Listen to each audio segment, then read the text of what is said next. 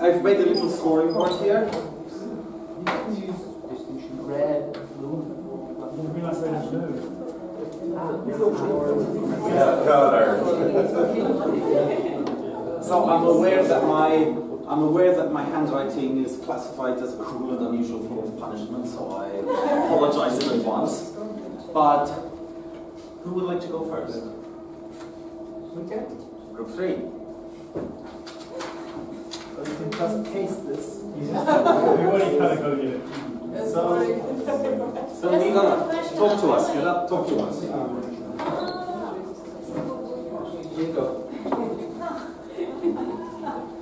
So we went one by one first through the topic of the quality of the statement and then through the quality of the medium and tried to mark it in red and blue, what actually works and what doesn't work with a PDF scan of whatever kind of certificate. And what we found out regarding the distinction or distinct element of the quality is that it really depends. So if you look at a scanned document of only the certificate, this one-pager that says, okay, you have completed that course, and that course, and that is added up to a MicroMaster, it is not sufficient, so it does need some complete information. Regarding the medium, it additionally needs metadata, and that simply is not the case for a scanned document. So that definitely is an issue.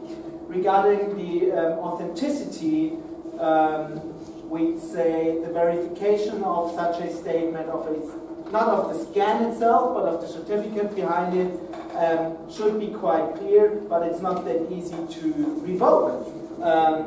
So that definitely is not is a better solution if you use a different medium. And we also said, I think none of us did ever Photoshop a certificate, but Timothy was talking a lot about it, so I'm not sure about it. I never said I didn't falsify anything. In theory, it's quite easy to fake. So I mean, if it's a scanned PDF or it's basically an image behind it, it is potentially easy to fake, and all of us have heard of such cases before. So again, the medium doesn't really serve that need, and it could, we believe, be better solved with other media. We do believe, though, that it is very accessible because the kind of certificates that we had in our minds are really nice, in a nice format. They are well understood with basic information by a broad audience, and it's just, it's just broadly used. Everyone knows what a certificate is, and if it is simple enough, it is very accessible. Again, depending on the information that is attributed to the certificate. So if you have a one-pager, it is very accessible. If you have 30 pages behind it that explain all the elements of the certificate, it becomes more and more difficult to understand. And regarding the medium, we love paper certificates. We had a case from a colleague who had just left, is that they issued open badges to students, and then they asked, can we also have a printed certificate for it? It's just a reality that for the audience, or for target groups, for learners, for many of us in this room, of course it's nice to have an endorsement on LinkedIn, but it's also nice to just have a nice paper-based certificate that you can print out and that you can easily share. So that is just a reality we believe. Exchangeable, pardon? You like the smell of that shit? Oh, I really like the smell of trees. PDF scans are not really exchangeable in the kind of exchangeability that we defined here for the quality criteria.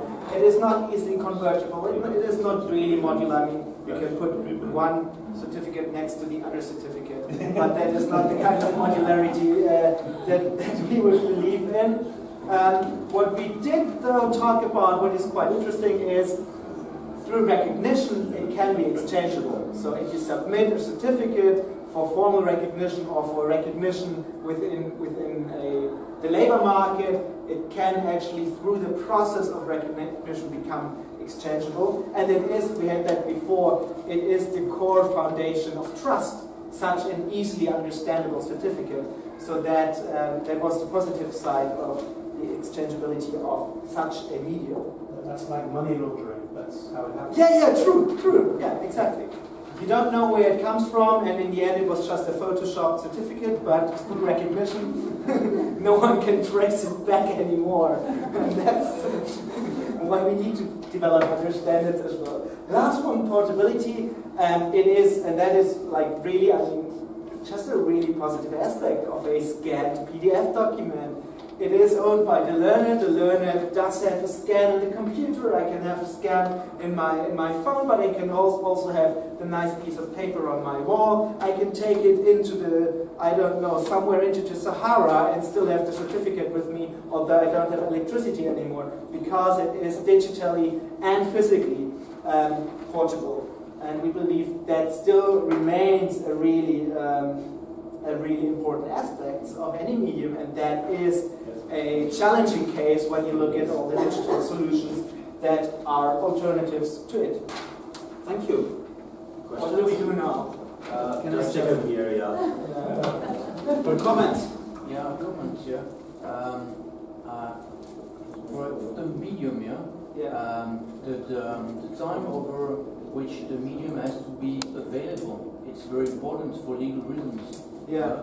If I am an issuer, as university, for example, making an issue for a certification, macro or micro, then for me as a student, I can lose the certification paper, and then for applying for a job or what, then I have to prove, or I can be asked for proving a certain certification, and then if I lost it, then the issuer is responsible in front of the law for being able to making the certification proof again. So if I have proof like this printed, perhaps this is much more durable than perhaps the open badge system. I have nothing against the open badge here, but so. I'm not sure. I wouldn't agree on that, because I work with refugees.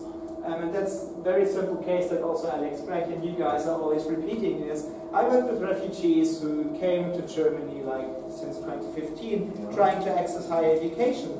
And their problem was, of course, legally, Syrian universities would, or wherever they come from, the universities from war-torn countries would have been legally responsible for storing the information, for storing the certificate, but they simply didn't, because of unforeseen circumstances, so to say.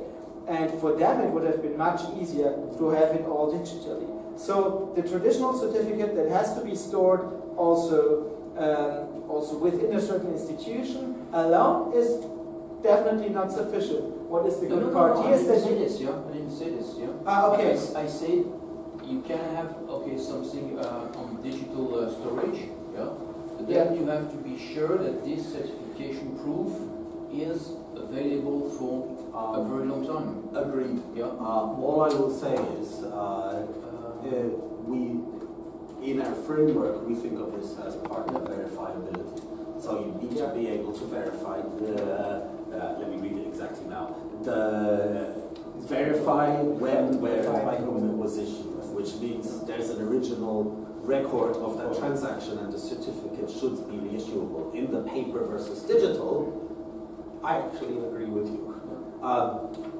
Digital is not a solution to all things, and the reason paper is so common still with this is because paper is a really good technology for this purpose. And honestly, most of the digital technology, including open badges, hasn't created a big enough advantage over paper to move it. There are people who argue, including some other reports I wrote, that blockchain is a solution or not. But part of the reason we wrote this is we realized that everybody's going and talking about that this is the new technology that will revolutionize credentials, and nobody had even agreed a set of principles that qualifies as a revolution. So we, to some extent, this is a process of going back to basics and saying, okay, now if you can build a digital thing that will do all that, then digital will be clearly superior. If it's there yet, I would actually agree with you. I'm not 100% sure it is. There's 5 or 6 technologies which I think have a lot of potential, but all of them are, you know, in early beta phase, and maybe something like this helps as a guide to the way. But we're also here to hear from you. So, who would like to go next? Yeah. Please. Okay. So I do not remember anymore about the exact libellé of the questions. So you had a MOOC certificate offered by the Red Cross and issued as an open badge. Yeah, thank you. So then we figured out that in a way with this description, yeah, precision, and then somebody who had followed and made all the activities in the MOOC, yeah, could receive something like this. And this is quite empty. Okay, this is the Blue Cross. Okay. So you figure out it in red, yeah, and so even if there is the date, but this is only written MOOC certificate. So our group said this is not enough for the value, yeah. So of the quality of the statement, yeah. This is more or less empty, yeah. Okay. So then we said, okay, more about, we have to have more about the, perhaps we have to have more about the MOOCs, especially about the first line, row, so distinct, yeah. So we have something. We have to have something more specific, more identifiable,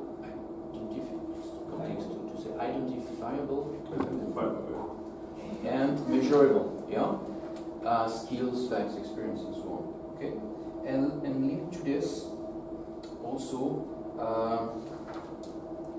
quite sure also to make it authentic.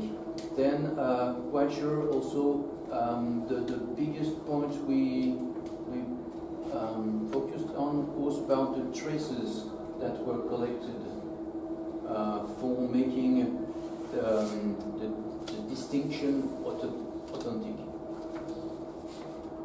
Yeah. And from a more technological perspective, then okay, we take what we know about the open badge system, and we have pro and negative points. With the positive points, we see really the portability as effective, and also the accessibility. As far as we know, a badge with the open badge system is not editable, in fact, by the owner. Yeah. So if the issuer is doing well his work, the badge is It's authentic. Yeah, it's a very Authentic. Authentic. Solid. Yeah. But for the negative points, then we are doubtful about the verification of the issuer. As far as we know, in open badge, I can be an issuer for a basketball. No? Please do not take my badge for basket. Yeah? Okay, so this is what Thank we you. figured out. Questions to our Blue Cross group? No? More than questions, I think it's a comment, perhaps a perspective of users. I mean, we're all used to using an online service, whatever it is. We go there, we click, we use it day after day, week after week. And one day we go there and it's not there anymore because the company's bust or they changed their product cycle or whatever. So there's this slight anxiety with an online badge or something. Would this happen to me? Because if I have my certificate, I put it in a folder, I put it on the shelf, it's always going to be there unless my house burns down. And there's that worry that maybe at some stage, even if it's not directly revoked, it could disappear. I mean, open badges themselves are essentially image files with You embedded can download them. So, I mean, theoretically, you can download them. But my personal problem with open badges is they're images with embedded metadata. I know plenty of people who can't even tell you how to measure width by height pixels, let alone access embedded metadata on a downloaded image. So it needs special software basically if you want to make it usable. But it is portable. I mean, you can put it on a USB stick and cross the world with it. You can sail across the world with it, and I mean, with it in your pocket. So I mean, for me, but this is a very personal opinion, it scores high on portability, but a little less so. And then accessibility, it depends. It loses accessibility in that sense. But I think we have to have a historical perspective, because I think that we're in a time of great change, and what happens now is that we use a lot of paper and we use a lot of digital too. yeah. And I think in 20 years' time, the biggest place you see this is in legal context, or if you go to the bank, everything is digital, and then you have to print it all. Yeah. And so we live between two realities. But I mean, and they even print out papers telling you, please do not print this to be sustainable. I mean, you are right as a perspective. I actually, just because I wanted to try it, I became an e-resident of Estonia a couple of weeks ago, because I wanted to try their digital nation. And I mean, it's impressive. You can sign up for e-citizenship completely digitally. You're verified digitally. You would have to go to their office once to pick up the digital key, and with that you can open up a bank account, start a company, register your taxes, and not one piece of paper is ever used anywhere for anything. They've actually really built it. And I mean, that is the direction we're going. And what I will say about open badges, I mean, if you look at the design of open badges, and considering, what was it, 10 or 15 years ago now, open badges is by far the most significant effort in the form of digital credentials that has been created yet. When I look at this, I argue that maybe it isn't a definitive effort, but it is definitely the best anybody has had so far.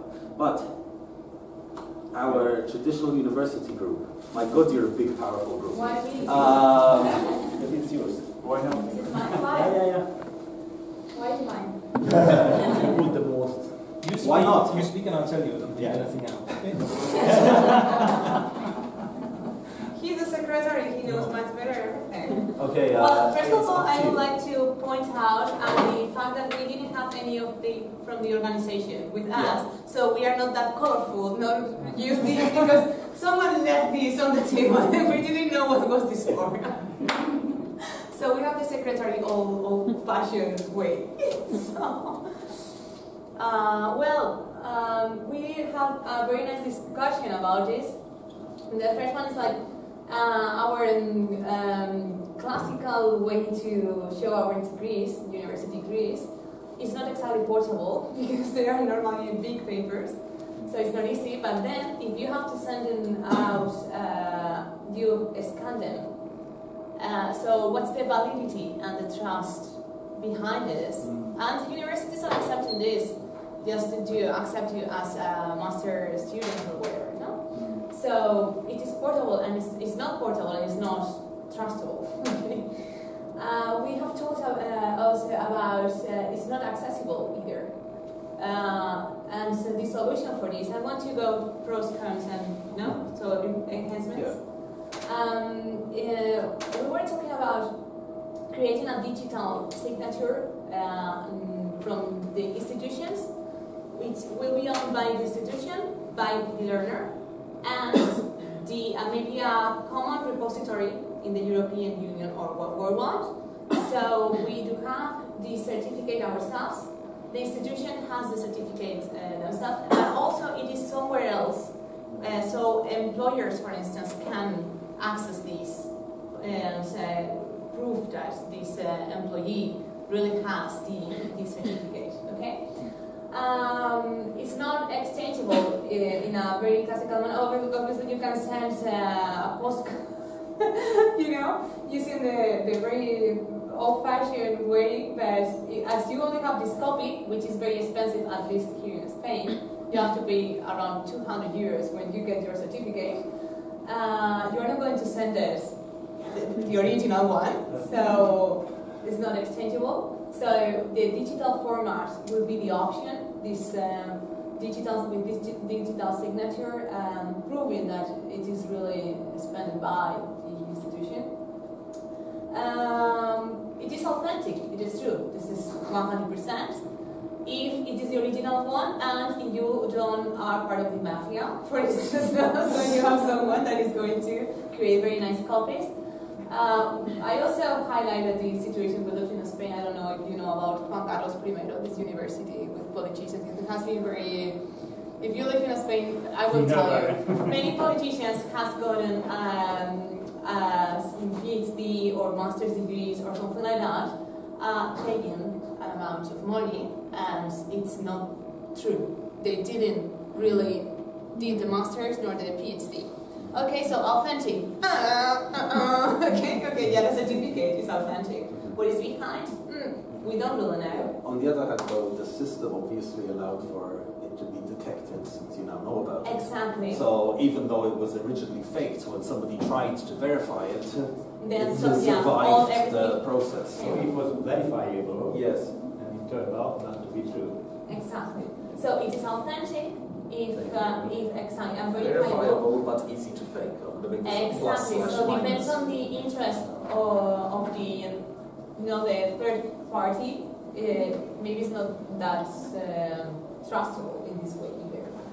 The third party is just going to trust you. Arguably, until that person became in the public eye, became a politician, no one was concerned whether it was true or not. Yeah. So it became famous, so they started to look into his history and discovered that it was true.